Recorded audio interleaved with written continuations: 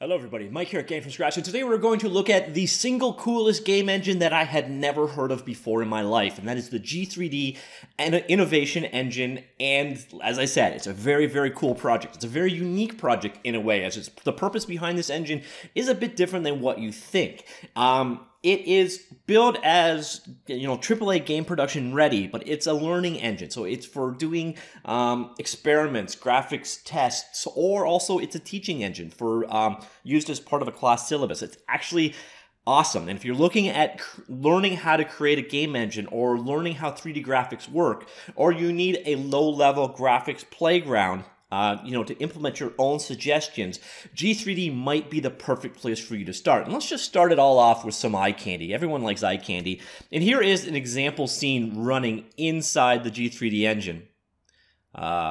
Slowing to a crawl for some reason, but you can see here it is a real-time rendering of a scene with a whole lot of lighting effects going on. And this is the G3D engine in action. This is one of the default samples that come with it. I'll get back to the samples in a second, but this loads and demonstrates one of the example scenes.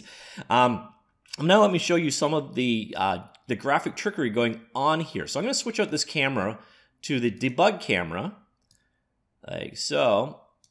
And now we have access to the debug camera. So we're running an application, but you're able to embed a number of controls and features into it, such as this debugger toolbar, a developer toolbar, which has access to things like a profile, even a level editor of sorts that we'll see in a second. But you can see here, we've got a lot of graphic settings we can work with. So we're dealing with, we're got a camera going on. We can do some default settings like a celluloid camera, contrast, saturated, burned out, negative. Let's go back to identity. All right, so you see here we can also modify the gamma. So you get an idea of the graphics fidelity going on in this engine. Now I want to put the gamma back to about normal. You can change bloom from your lighting, bloom radius, vignette, like so. And down we go. You got anti-aliasing, so you can play around with full X, temporal, TAA, and you see the immediate results. So you got an idea of what rendering quality-wise this is doing. We've also got settings for depth of field. It's not going to do much in this particular example. Motion blur, again, it's not going to do a whole lot in this particular example. And I should also have ambient occlusion options. So if I come down here, what we can do is go into the scene editor. And basically, I just unlocked this scene. So now it's editable. And actually, I can make changes to it and save it back out to one of their native scene file formats, which is really cool because on top of that, this engine actually comes with gigabytes upon gigabytes of assets for you to get started with. So for example, I can go here.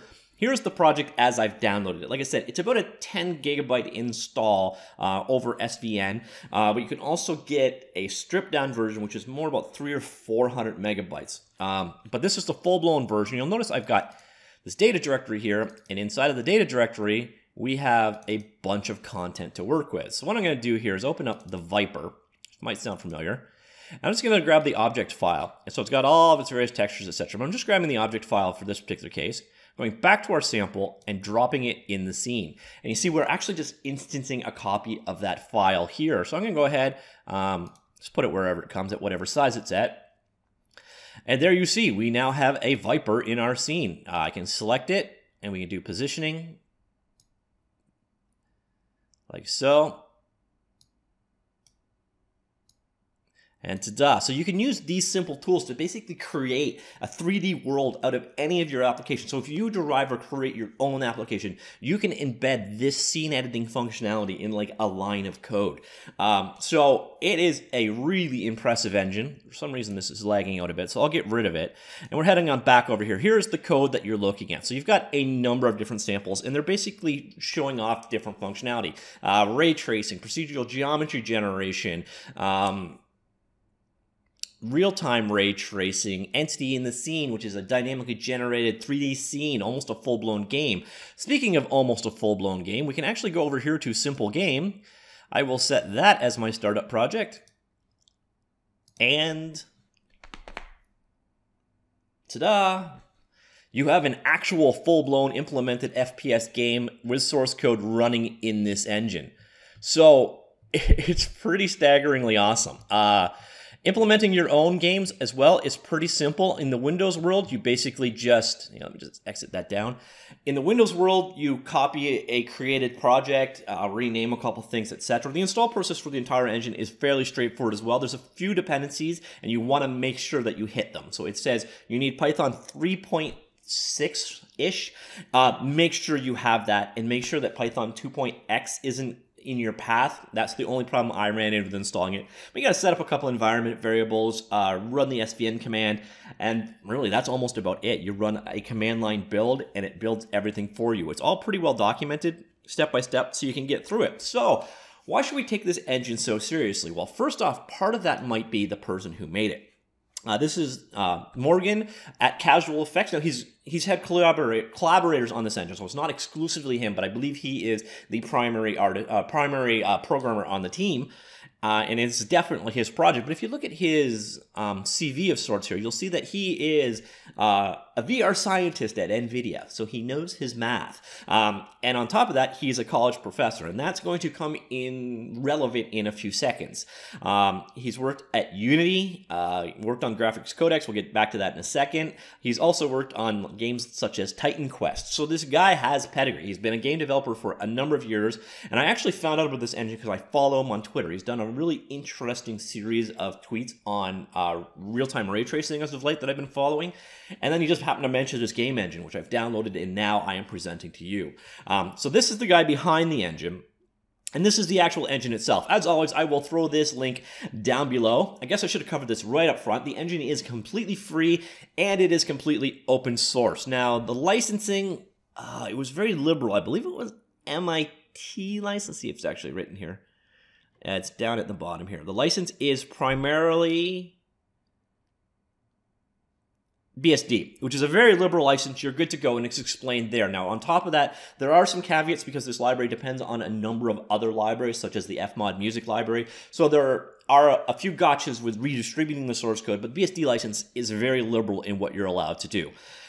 So this is basically as free of a game engine as you can get, fully open source, and again, it comes with gigabytes upon gigabytes of assets to get you started, which is awesome. And then here we can go through the general feature list of the engine. You see we've got forward and referred and deferred shading, parallel ray tracing, cloud and remote rendering, so you can actually run it to a mobile device if you wish. There's in-engine prototyping tools. I showed you a little bit of that, such as the ability to drag and drop a model right onto your scene and then position it within the scene, change up the cameras on the fly. There's video recording and screenshotting built right into it. It is got all your 3D primitive support. There's virtual reality support in there for Vive, Rift, and DK2 output. Audio and video APIs, state-of-the-art effects, including ambient occlusion, motion blur, depth of fields, screen space radiosity, bloom, tone mapping, vignetting, and order-independent transparency. Support for pretty much every format you ever wanted to see, although for some reason MD2 and MD3 seem to be broken for me. 6 gigabytes of assets that are actually included with it for you to get up and play with, and on top of that, it works on Windows 10, 8, 7, Vista XP, OS X, and Linux. Yeah, it's impressive. And like I said, the install is pretty turnkey. Now, they have built a prototype installer. Didn't work for me. Hopefully, it works a little bit better for you, make the process even easier. But for now, to install it, you're actually going to have to go through their install guide. Now, it's pretty thorough on a language-by-language basis. And the cool thing is, if you are on Mac or Linux, there's even like a new project generator for you. So if you want to start your own project, they've got something built in. Oh, I got this screen up twice, so we'll ignore that going on. But again, I will link down this page so you can learn a bit more of the engine, grab the source code, etc. Over here, you'll see a bit more of an explanation of what's going on. Now, one of the really cool things that they've done there is they've tried to make things as modular as possible. So if you just need geometric primitive for your own engine, you can actually go in there and grab that chunk of code. Everything, like the number of dependencies between the code, is minimalized so that you can slot in, slot out, and take from and learn from this actual engine. And that actually comes up relevant to what we were talking about earlier. When I was talking about this guy, and he says right here that first off, he's a college professor. I can't speak today. And second, the graphics codex. Well, the graphics codex is a companion book. It's $10, I think. But basically, iOS app and web-based edition, and it walks through the logic behind this game engine. So the G3D game engine kind of corresponds with this book. So you've got a sample chapter up here somewhere. So sample course, for example, you will see explanation and in-depth details on each one of these examples that we're seeing over here. So for example, it was a chapter on, what's the one he just showed? That was actually a really cool example, so I want to show it. Just a second. Okay, say for example you're studying on ray tracing. There is a full demo in here on implementing real-time ray tracing. So of course, come in here, you've got your full source code on that example, and you'll see it's actually pretty streamlined. It's not as convoluted or huge as you had thought. That's kind of the power of the framework. It makes these things quite impressive and expressive. You don't need to do a whole lot of code to accomplish something that's really impressive. And here, for example, let's show you what real impressive is. So let me just set that as my startup project, and we'll do a release build. And this is the example for real-time ray tracing. And this is kind of the future, actually. So this is what has been announced recently with what do they call it? DXR, the DirectX 12 real-time ray tracing. That was kind of the star of the show from this year's GDC. Well, here you can see an example. This is actually not rendering in the traditional manner. This is using ray tracing to actually do this. So you see, I can actually cast out a high-quality ray, and there is the end result in our scene. It's just awesome, like truly, absolutely awesome. Some of these examples. Like so you can see he's got, on the one hand, you've got the actual hands-on course, but you've actually got this course that goes along with it. So we can go back over to the web page for a second. You'll see here, this is the syllabus of things that are actually covered. So it's designed to support a course either as the sole standalone text or as lecture notes. So this is to go along with his basic teaching levels. But keep in mind, this is not low-level stuff. This is a 300-level undergrad course, so you're going to have to know your math to get anything out of it.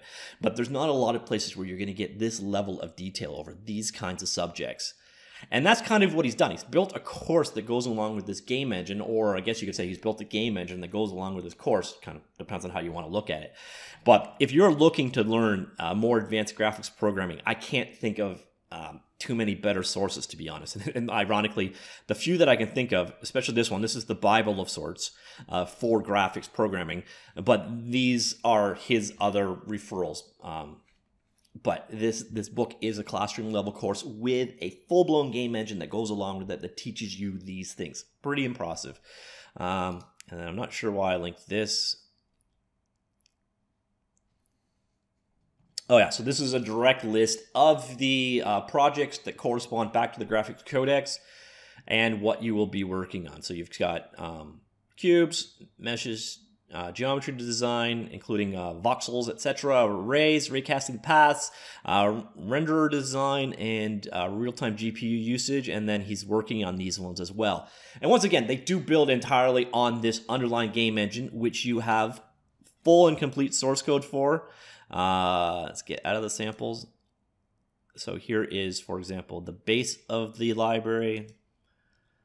It's all there, and as I mentioned earlier on, he's designed all of this to be as portable as possible. And then creating your own project is, again, a pretty straightforward process. You just have to set a couple environment variables to port to where all the data and the binaries are.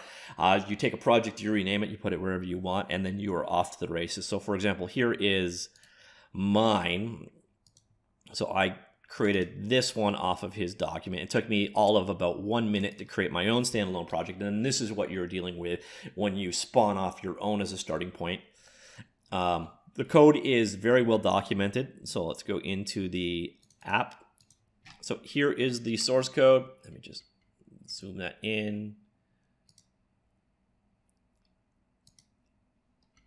And you'll see pretty straightforward code. If you know C++, it's very clean and easy to understand. You can see there's a lot of documentation or comments in line that show you what you're working with. So, a lot of things that you would normally play around with, such as, changing up the resolution. They've got the various different options available to you. You set up your window, create an app, and run it. App is a pretty straightforward constructor. You see here you've got your initialization code. You can do things. So if you want to add functionality, as I was showing you, there was those toolbars and features that you can put in. You can add them in as simple as uncommenting or commenting a line of code. This will load the default scene. This is that like the interior of the castle scene you saw right up front. You would just change this out to be the name of your own scene that was within. Again, you can create a scene using the built-in tool. So I'm going to go ahead, I'll run this. So here's the GUI being made. Once again, really well documented. It shows you how you could go ahead and create your own particular version. The code is very clean, very straightforward, very well documented. And for a full-blown example, 90% of this example is actually comments. And this gets you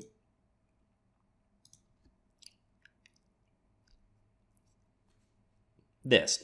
So there it is. It's loading that default scene like so. But what you could do, first thing I do is turn that thing off at the top, is I could come in here and I can unlock the scene like I showed you earlier right there. We could switch the scene out to my own interior scene. So if you've got a simple car in it, and then we can just start bringing assets in. So once again, so for here in the G3D folder, you basically bring in whatever you want. Now, the cool thing is on top of that, all of those file formats are literally just drag and drop. So if you have a texture to bring in, you literally just drop it in. Now, I'm going to use the Viper again because this is one that I unzipped and have it ready to go. But it's a matter of just drop it on the scene as we saw. So I'm authoring or I'm changing up my particular scene. My Viper is at the middle of the scene. So there's my Viper. And you can compose your scene inline that way using their tools. So, and then when you like your scene, just go ahead and save it out. And then next time you load it up, it should look exactly like this. Now, let's actually test that. I didn't do that before. So let me go back to my scene. There you see. So creating and working with your own projects is really simple. Getting started with your own scenes is really simple. And then it's a matter of just kind of encouraging playing around. That's where the source code, again, being so nicely documented, kind of shows you where you can just start adding things in. So if you want to start adding event handlers or callbacks, handling different callbacks, different points of the lifestyle, you can. It's set up, it's intuitive, it's logical. And then the one final thing I'm going to discuss is documentation. And of course, there's documentation, which is impressive. So we've got the sample programs that are built in, a bit of an explanation of what they all do. So there's even a voxel world out there that you can play around with. There's the starter, which we've kind of looked at extensively here, real-time ray tracing examples, etc. So you've got ample source code to start with and learn from. And then on top of that, we have a really solid reference for all the various different classes that exist. Pretty typical documentation, but again, it is all well commented, and the comments actually make sense. They're not just written there to be there. There's documentation of the various different developer tools that are available. So what we were using quite heavily there was the scene editor window, but there's a profiler built in, the debug window, etc. that are a lot of the development tools basically are embedded within your application, as you saw there. We have a library overview to get you started, make sense of it, and an API overview to make sense of how things fit together. So it is a very, very well documented game engine. I am staggered that I've never heard of this one before, because it is, it's awesome. It's potentially one of the best learning engines, which is also still ultra capable that I've ever seen. And it's, again, loaded with examples. There's a $10 manual that goes along with it that can, teach you math at the advanced level. And that's just where there's a huge hole in the market. So again, I'm shocked I have never heard of this guy, so I figured I would share it with all of you. So that's the G3D Innovation Engine. I'm going to continue to play around with it. It is very cool. And if you just need to do an experiment, or you want to see if a concept works, or you want to throw together a prototype, or you just want to learn stuff, this may be the perfect engine for you. As far as a full-blown engine goes, the only things I'm really seeing missing compared to others is advanced world editing tools. Of course, you don't come close to the Unreal Engine, Unity, or Godot world editors in this particular engine. And I don't think there's physics. So you would have to slot in something like bullet physics if you wanted to have a full-blown engine. But you've got, scene graph, your rendering, you've got your audio APIs in there, you've got input APIs in there, you got cross-platform window management. So really, all you're missing from being a full-blown, complete game engine is physics. Which is, again, readily available in open source projects such as Bullet or ODE. So not a deal breaker by any means. So if you're looking at learning advanced graphics programming, you want to look at some really sharp C++ code that is well documented, this definitely is a place to go. So that is the G3D game engine. I hope that was as interesting to you as it was to me. And that's where I'll leave it. Let me know what you think of it in the comments down below as always, and I will talk to you later. Goodbye.